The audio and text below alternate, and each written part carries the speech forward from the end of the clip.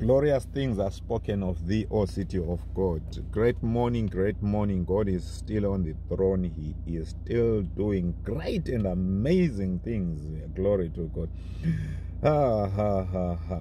You know, Mark 11:22 to 23 is so powerful, so phenomenal. Now watch this. Have faith in God. Have faith in God. Whosoever shall say unto this mountain, be thou moved and be thou planted into the ocean, or be thou uprooted and be cast into the ocean, without doubt, in whatever he is saying, he shall have whatsoever he says. Right? That's a very powerful text, by the way. It's a powerful principle in prayer. Now, oftentimes, when we are praying for something, right, have you realized that we are asking God to move the mountains for us? If you are sick, you are asking God to take away the sickness. But look at what Jesus is saying, the principle of prayer. Have faith in God. Have faith in God. Now, it's a very powerful principle that Jesus is introducing here to his disciples. Right? Have faith in God. Have faith in God. You know, faith is a result of the Rhema word. It's a word that the Holy Spirit has quickened. So even in the area of healing, right, when we are asking God to move the mountains,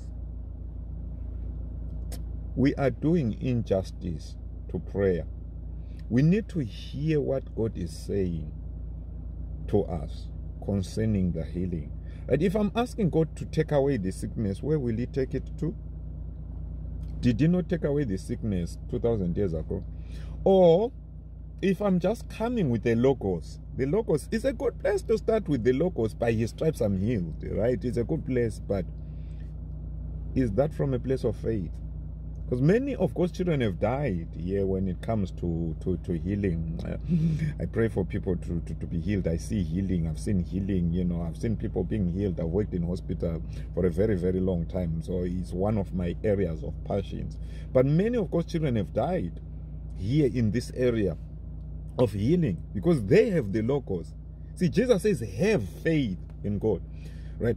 Faith is a result of a rhema. Faith cometh by hearing, and hearing the word. Now that word there, it is the Greek word rhema, which is a quickened word. It's a logos that has been quickened by the Spirit. What God quickens in your heart, it's called the rhema. So this is what Jesus is saying. When you have faith in God, now you have the rhema.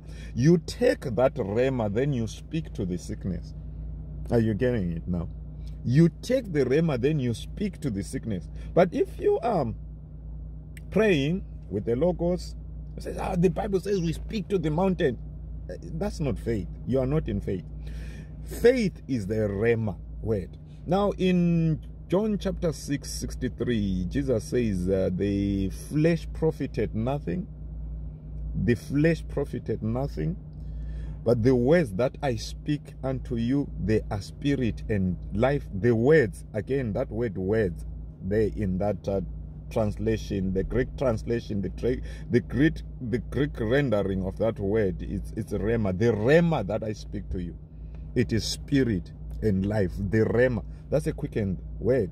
Right? So it is that word, that rhema, that then speaks to the mountain. So it changes how we see prayer, changes how we view prayer. Then we become victorious in the area of prayer. I am for prayer. I love prayer. It's very important that we pray, but countless times we are hypocrites in prayer. I'm sorry to say.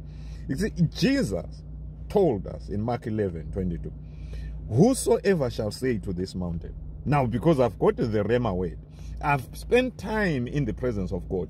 Now, I'm not asking God to do something that He's asking me to do.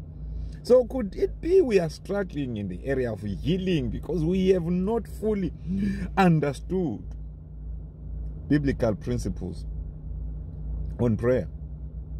Speaking to the mountain, all right? The countless times you get many people pray, you know, prayer chains for people that are sick, you know, those can also be dangerous. You'll be multiplying unbelief. You know, many people already, after they prayed, that one is serious, that one is bad. They don't have a rhema. Have faith in God. Have faith in God. Today, correct what ought to be corrected. Let's correct what ought to be corrected. Let's not invite God to move our mountains. God moved the mountain 2,000 years ago when he took our sins to the cross in Calvary.